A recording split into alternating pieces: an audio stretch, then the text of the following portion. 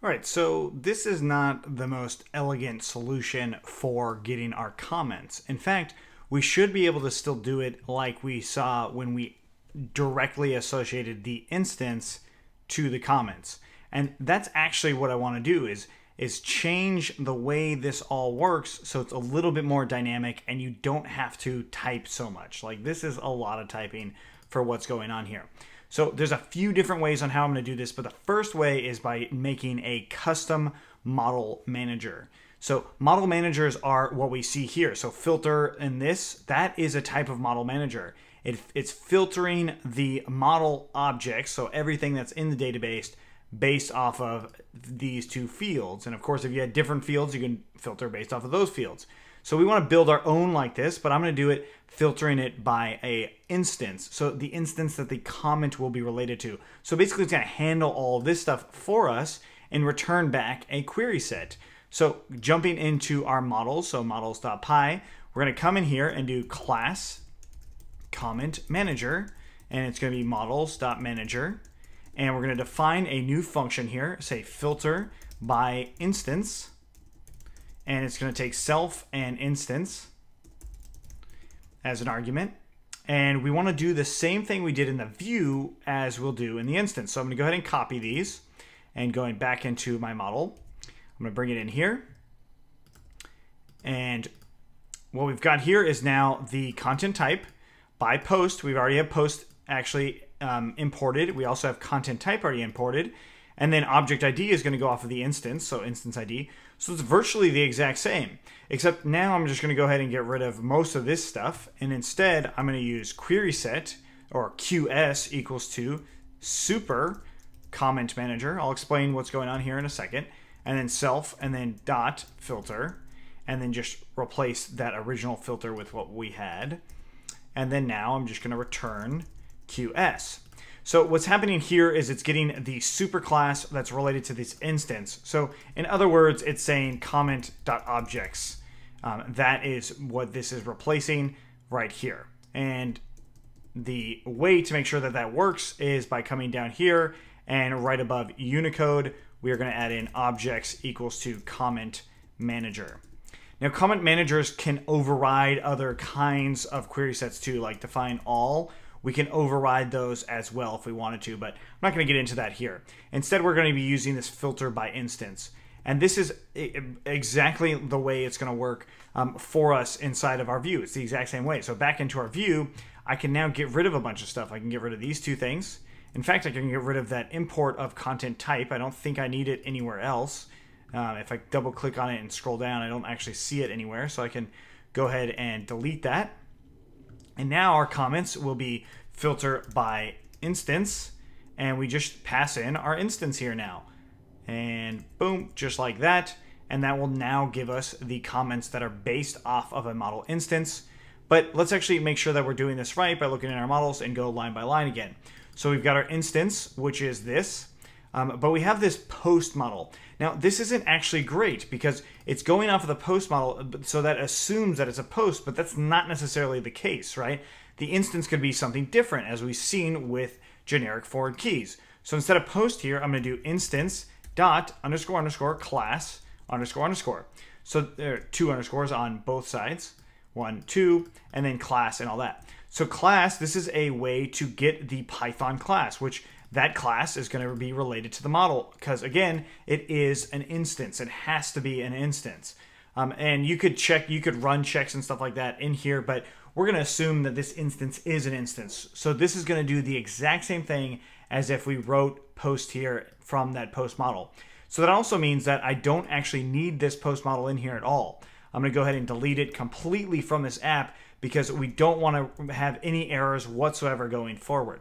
Now, what we did here can be also done on any other place that you would need to do this in particular, but using it in the model manager allows us to just go off of the model and get the comments by some sort of instance. So this is actually not a whole lot different than if we did filter and if we still had post and we did something like that. So if post was still a foreign key model, that's essentially how we do it. And we just wanted to add it in just like this. So that's one way on how we can actually grab that instance. So if we go back into our project here, we see those comments are still coming through.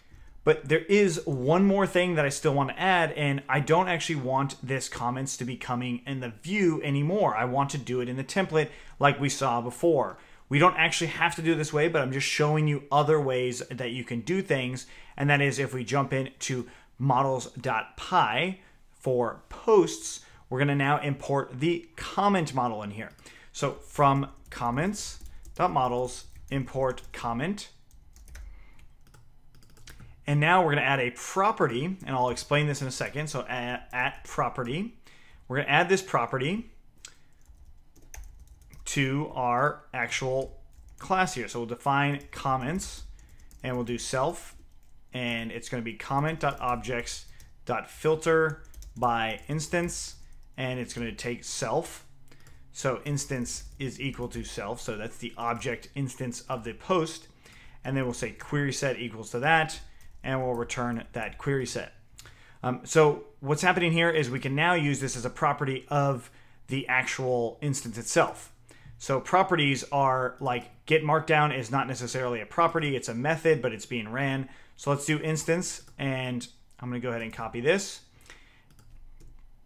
And right underneath that, I'm just going to do instance.comments.all.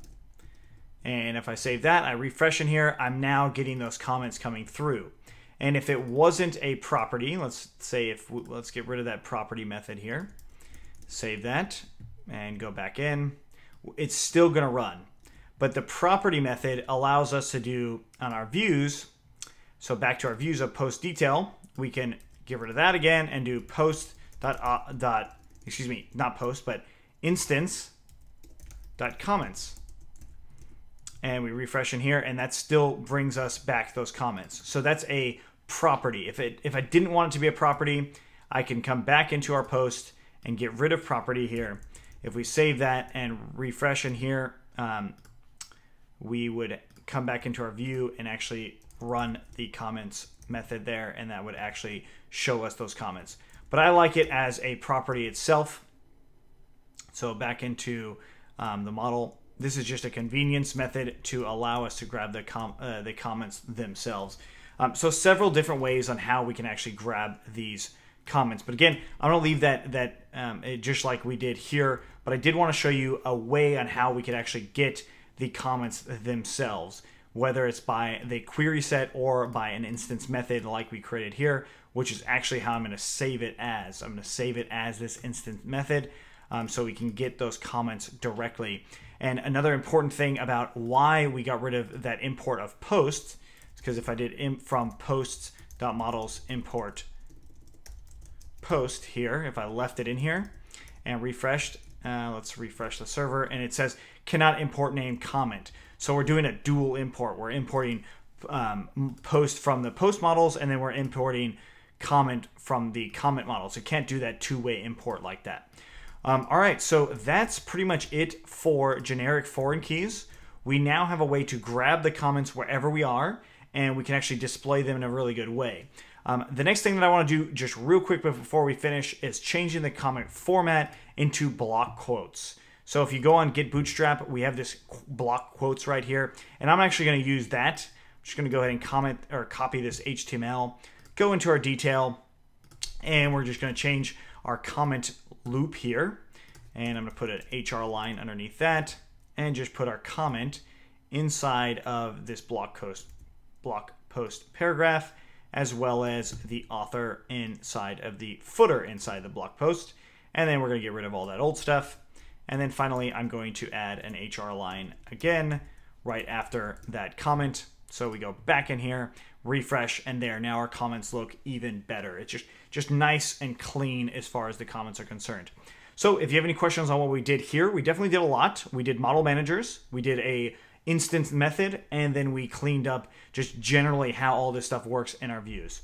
Thanks for watching. We'll see you in the next one.